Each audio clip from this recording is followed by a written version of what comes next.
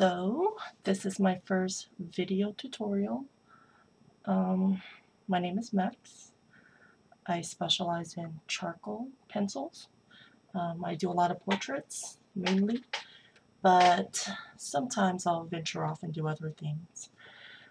I thought it'd be easier if I make video tutorials as opposed to drawing for 5 minutes, stopping, scanning, taking a photo, and doing another drawing for 5 minutes, stopping, taking a photo, and then having to describe what I'm doing in words.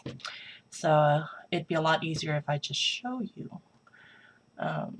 It's the first time I'm actually kind of recording myself, so it feels kind of weird. Anyway, I thought maybe I should start off with my first video with the supplies I use.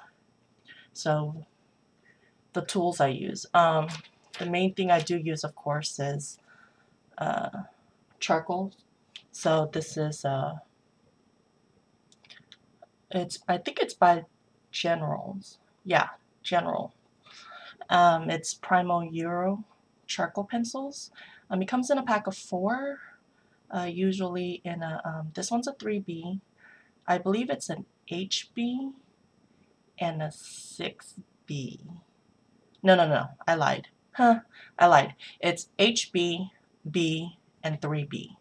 And also a white charcoal pencil, which I despise to no end. I have no idea how to use it. If you find it useful, use it. For me, no, I do not like it. It actually gives a kind of a tint. It's not exactly white. So I kind of just leave it in my little pencil box. But anyway, I do use the other pencils though. I tend to like the HB more because it's more harder, so I can do more detailed details and textures. So very good pencils. I also use brushes. I like to keep handy a flat brush, an angle flat brush, and kind of a smallish round brush. I don't know anything about brushes, so I couldn't give you specific names. So this one says an 8 flat, half an inch flat angular, and a 4 round. And I guess they're for acrylics. But anyway, they're just cheapy brushes, so they're handy.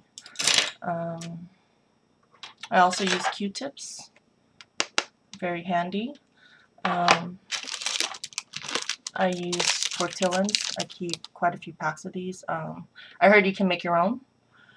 So if you can, you have the time for it, go for it. Me, personally, I have no time. So I just buy them. They're a couple bucks a pack. I do use cheapy disposable sharpeners. I have a little styrofoam plate here where I keep the shavings. But yeah, I'll use it for 1 or 2 drawings and then I dump them. Tea strainer, very important for you to shave your charcoal with. All I do, just rub the lead in there. And right there you got powdered charcoal. Let me see what else. Frisket film. I buy them in rolls because I go through so much of it. You can buy them in sheets. I've seen them, or I used to buy them in sheets, but I haven't seen them in stores in a long time. I usually just order them online. You can also buy them from body shops where they do car detailing. They tend to have vinyl sheets too, and they come in colors. I like of course, the clear ones, so I can see what I'm lifting off. Oh, the kneaded eraser, of course. You have to have a kneaded eraser. It's amazing what this thing can do. Fixitive, I use Workable fixative. I did use permanent at one point, and I just didn't like how it sat on my drawings. But Workable, it's not so I guess, a commitment. You know, when you have it permanent, it's a commitment. You know, that's it. You put that layer on, you're done. With Workable, you can still work on top of it. You can't change what's under it, but you can still work what's on top of it. Paper, I usually buy a block, a watercolor block. I like to use Arches watercolor paper, 120 pounds or 140 pounds. Arches, yeah, Arches watercolor paper. It's too big for me to put it under the webcam. Let's see. Oh, a vinyl cover. I cut one off of a 5-star notebook. I use this to hold, I guess, a layer in between the surface of my drawing and my greasy hands, dirty hands, whatever. It's amazing. I love it. I've had this since I first started drawing in 2004, and it's still holding up. And they're really easy to clean. Just run it under the water with some soap. Easy to clean. And I think they work better than I've seen people use just regular printing paper, but paper can still absorb water and oils. So this will definitely cover your surface. What else do I use? I think that covers the main things. But yeah, oh, and I hoard a lot of gift wrap paper, so I would suggest you know, like around Christmas time or whatever, when things go on sale right after Christmas, buy a lot of gift wrap paper. I use that to cover the back of my paper, my drawing paper itself. That way I don't get random smudges and stuff on the back. And then when you're done spraying it, you can just peel it off. So that's a suggestion. And I use artist tape. You can also use drafting tape. It's not so abrasive on the surface of your paper.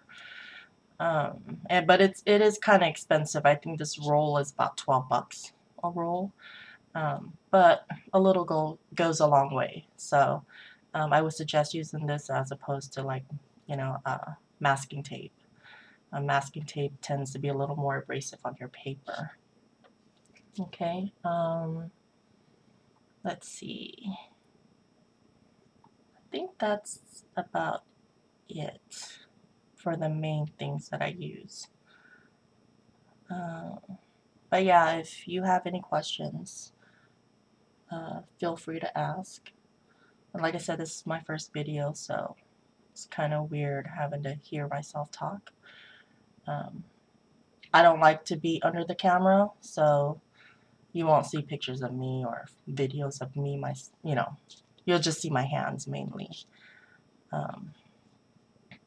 But yeah, if you have any questions, go ahead and leave some comments or message me.